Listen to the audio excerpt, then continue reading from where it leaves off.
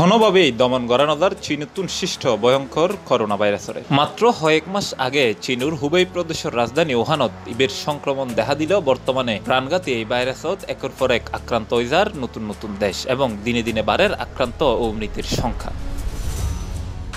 বিশ্ব স্বাস্থ্য সংস্থার ডিরেক্টর জেনারেল টেড্রোস গেব্রিয়েসাস জানাই সারা বিশ্বত ইতিমধ্যে করোনা ভাইরাসত আক্রান্তর সংখ্যা ৮৩,০০০ ছাড়াই এবং মৃতের সংখ্যা ৩,০০০-এর হাসাহাসি।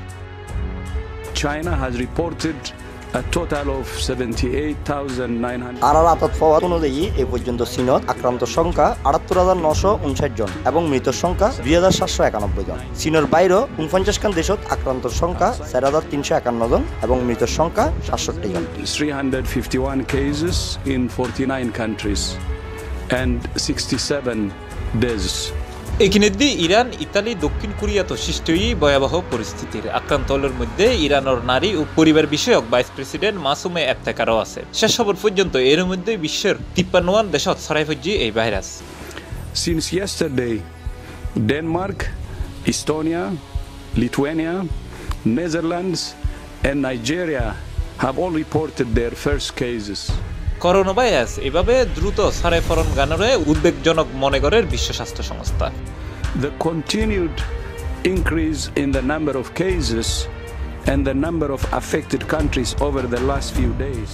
গত কয়েকদিন ধরে এভাবে বিভিন্ন দেশের করোনা ভাইরাস আক্রান্ত শনাক্ত হওয়ার কারণে আর আসলে বড় ডরত আছে। Monitoring these developments continuously. এখানে ইরানত আক্রান্তর সংখ্যা বৃদ্ধি ফলে বেশ কয়েক জায়গায় জরুরি অবস্থা ঘোষণা করছে দেশগুলো। সব ধরনের শিক্ষা প্রতিষ্ঠান বন্ধর পাশাপাশি শুক্রবারে জুমার নামাজও এটা বাতিল ঘোষণা করা হয়েছে। এছাড়া হংকং ও জাপানত বন্ধ আছে স্কুল কলেজ। হংকংত ১৮ কোটি স্কুল শিক্ষার্থীরা টেলিভিশনত পাঠদান করার শিক্ষকল।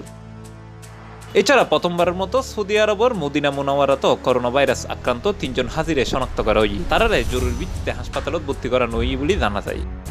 অন্যদিকে ভারতত করোনা ভাইরাস দ্রুত ছড়াই পড়তে পারে বলে আশঙ্কা করছে মার্কিন গোয়েন্দা সংস্থা। মার্কিন গোয়েন্দা সূত্রের বরাত দিয়ে Times of India, daily mail সহ বিভিন্ন সংবাদ মাধ্যম এই খবর প্রকাশ করছে। ভারতত করোনা সংক্রমিত হলে দ্রুত তা উপমহাদেশের অন্যান্য দেশগুলোরও ঝুঁকি ফেলাবে বলে মনে করে সংস্থাগুলো। বিয়াক মিলেরে যতই দিন যার করোনার আতঙ্ক ততই বাড়ে। এখনো এই ভাইরাস মোকাবেলা করিতে না পারে বিশ্ববাসী। এই পরিস্থিতি বৈশ্বিক মহামারী আকার ধারণ করিতে পারে বলে সতর্ক করে দিয়ে বিশ্ব স্বাস্থ্য সংস্থা ইতিমধ্যে ইবেরে সর্বোচ্চ ঝুঁকি হিসেবে চিহ্নিত করছে তারা। ফরহাদ শিকদার, আন্তর্জাতিক ডেস্ক, Cplustv।